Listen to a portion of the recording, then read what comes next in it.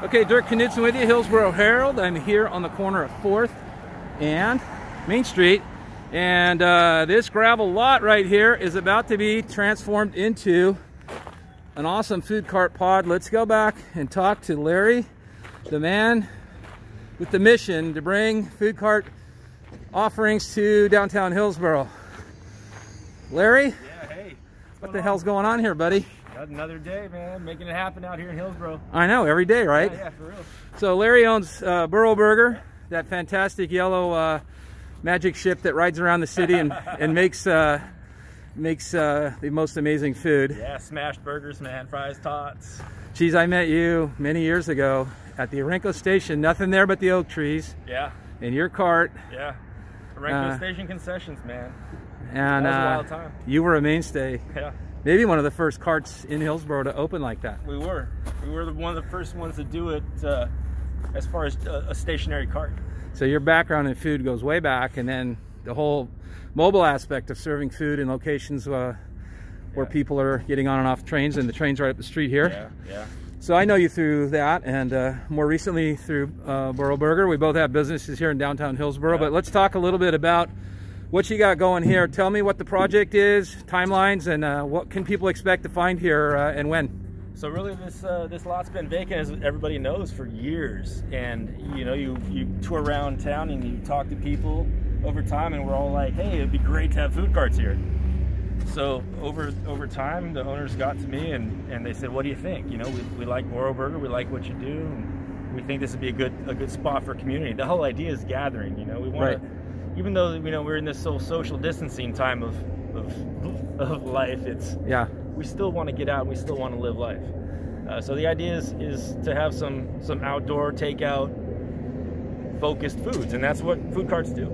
Yeah, food carts bring people. We bring togetherness. You know. So you've been kind of thinking about this project. It's gone from thinking to trying to get the permit to get the city support, which has now happened. Tell us a little bit about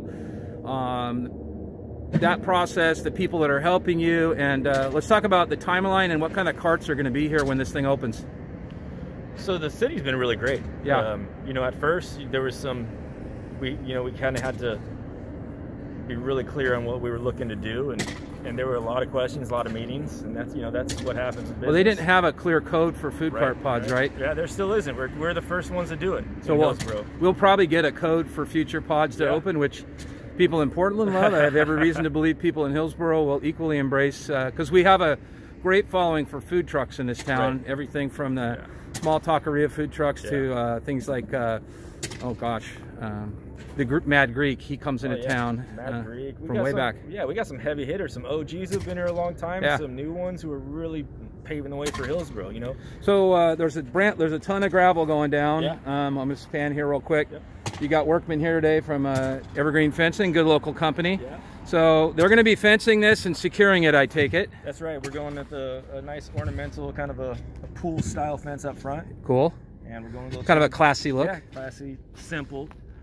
Chain link out. We already talked about that, Dirk. Come on. All right. So tell me about the food trucks. Who do you got lined up?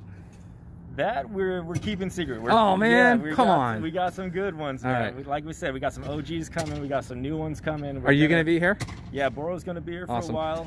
That's reason enough to come. So I trust you. Whoever you bring that's in that caliber, we're going to love that. Yeah. Tell me about opening time. What's it looking like? We're shooting for end of this month. Wow. Yeah. New Year's. Really pushing. Post Christmas, New Year. Yeah. Post Christmas, New Year's. HDP's been really helping us out. Good. They've been really key in the project.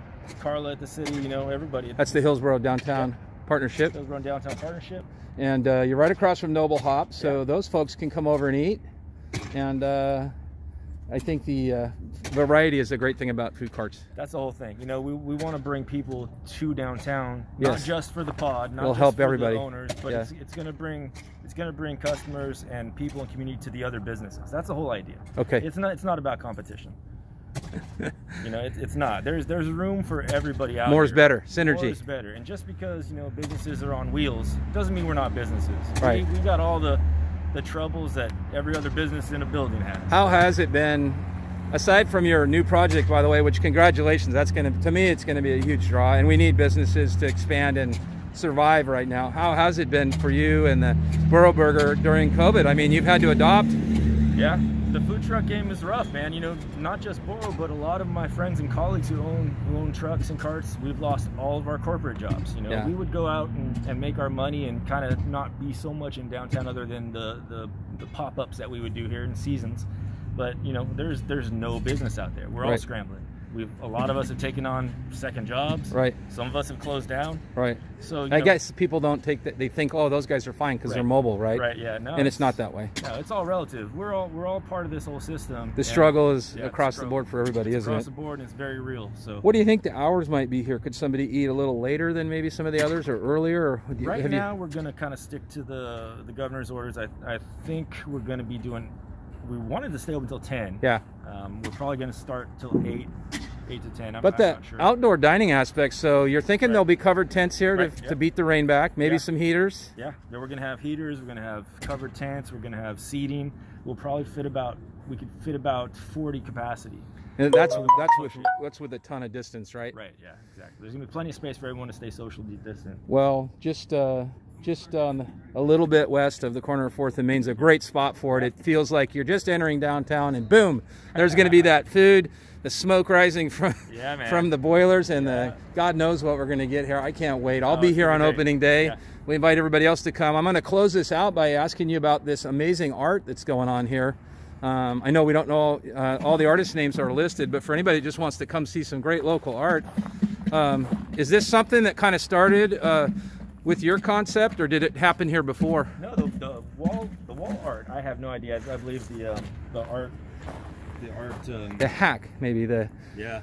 Arts and Culture Council. Right there. And we're in the Cultural Arts District now too, which What is we something did people don't know. Is I commissioned some. Wow, look at local these. artists to get the oil cans. Look at these. Oh, there's Laura in Bloom. Yeah. I know Laura. Yeah. Great. And at